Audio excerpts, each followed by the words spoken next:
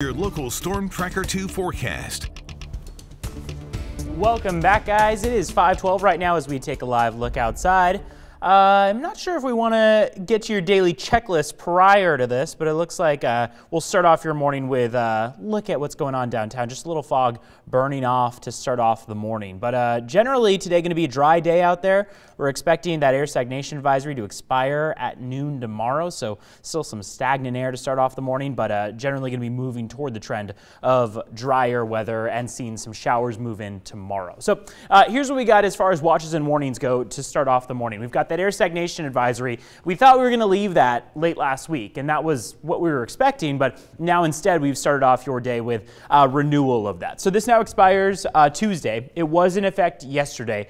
Basically, we know what this is about. We've talked about this last week. All that air kind of sticking with the surface, the pollutants near the surface, not allowing them to escape and keeping our air quality in mostly the moderate range to start off the day. Satellite radar is showing the influx of cloud cover from left to right, meaning from west to east. So we're seeing those clouds move in, but it doesn't look like today is going to be all that cloudy. What this is going to actually help do is help clear out some of the fog that we're waking up to, and these clouds are likely going to lift as well as the day goes on. And you can see the wind speeds out there as this cold front arrives. 10-mile-per-hour winds in Spokane and in Coeur d'Alene, Deer Park at 9, 14 in Ritzville, 7 in Sandpoint, and 12 in Pullman. All in all, eastern Washington into North Idaho, pretty foggy to start off the day, and also a little bit of a breeze out there. So future tracker shows how those clouds move in as we pass just about the noon hour. We'll continue on through the rest of your day. Looks like those clouds are going to fill the majority of the region by late Monday night, and then headed into early Tuesday morning, we've got the showers beginning. So here we got up toward the northern mountains the best probability of snow. There isn't the strongest chance for Spokane and Coeur d'Alene to encounter some snow, though it looks like we will likely encounter rain. So Spokane and Coeur d'Alene right on it at about 3 p.m. tomorrow.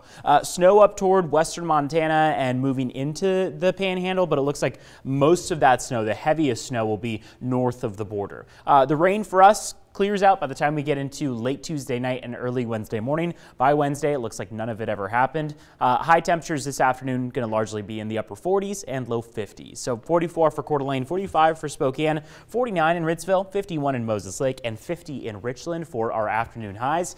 These are just in line with average, barely. Average would be about 44 degrees, so we're hovering on it for Spokane. Looks like those temperatures are going to warm up as we head toward your Wednesday, Thursday, Friday, just a bit by a few degrees, and then kind of stick with normal for the weekend. Now, there is another chance that after the dry weather for Wednesday and Thursday that we will maybe encounter some more showers headed into Friday. Right now, it keeps it at pretty light precipitation, so nothing too strong or heavy, but just the chance for some wet weather again as we head into this upcoming weekend.